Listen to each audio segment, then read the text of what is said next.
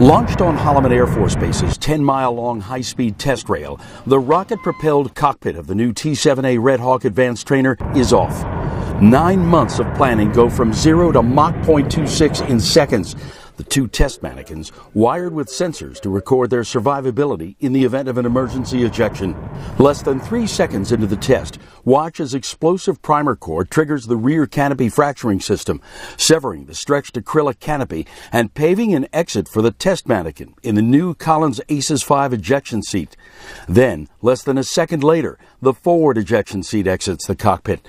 Both mannequins safe and riding a plume of flame out of the cockpit as their escape parachutes open. I had never witnessed one of these myself. The roar of the rocket as it pulled about 7 Gs to go from 0 to 200 knots was quite impressive.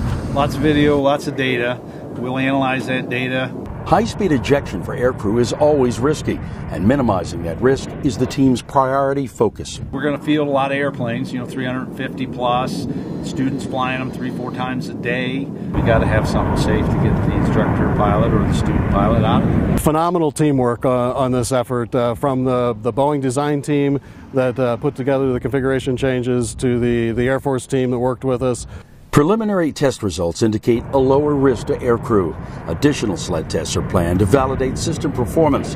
The Boeing U.S. Air Force team committed to protecting future fighter and bomber pilots as they train for future missions. We are all about safety. This is all very personal to us. We want to put together a system that's the safest system out there.